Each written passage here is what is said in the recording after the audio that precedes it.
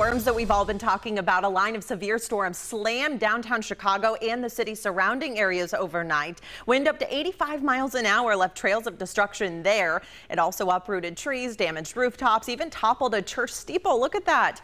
Down power lines sparked several fires citywide. Again, this is in Chicago.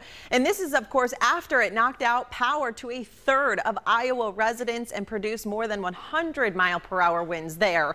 We also saw quite a bit of that here in the Hoosier State this morning. We know of several downed trees, plenty of power outages around central Indiana.